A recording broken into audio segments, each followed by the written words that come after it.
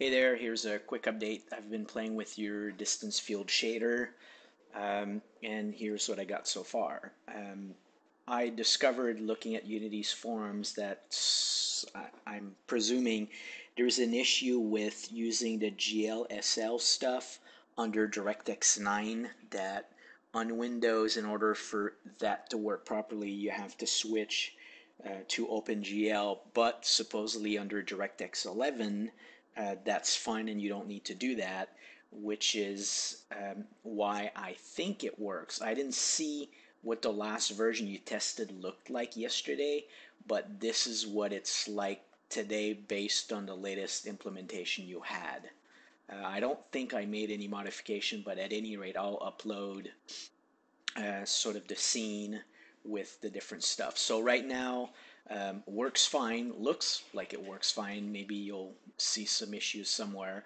I modified my font script to now accept a XML file so it does it right.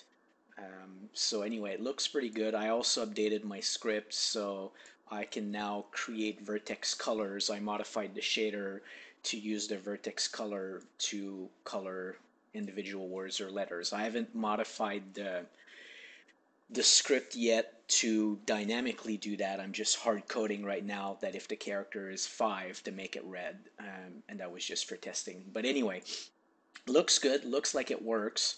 The only issue, I guess, with distance field right now is as you zoom in, it's actually really nice. If you zoom out, unlike the normal fonts, I guess the outline, it starts to kind of break up into sort of a munged up kind of texture. The other thing is, I haven't tested that with the other one. If you go sideways, I'm not sure. I don't think there's anything you can do about that. Eventually, it starts to kind of go nutty, but that could be the impact of sort of the edge. So I don't know if there's a way to improve on that. Maybe if it gets to a certain size, we can blur it.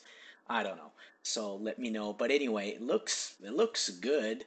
Um, so if you're gonna install Unity 4, switched it to DirectX 11. That's under the settings. Actually, you go to the edit menu, you go to project settings.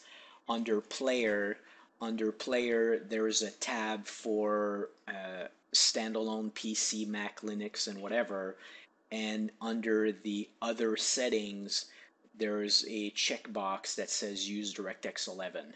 At which point you'll have to restart Unity, but then it will switch to that, and then it should behave. Because the thing we were seeing yesterday, as you zoomed out, when it got kind of gray, it's not doing that anymore. The border size of the edge also seems to be, it doesn't seem to be changing size as I zoom in and out. So that looks all good right now. But anyway, so that's a quick update. I'll upload the stuff. Let me know what you think. Thanks. Bye.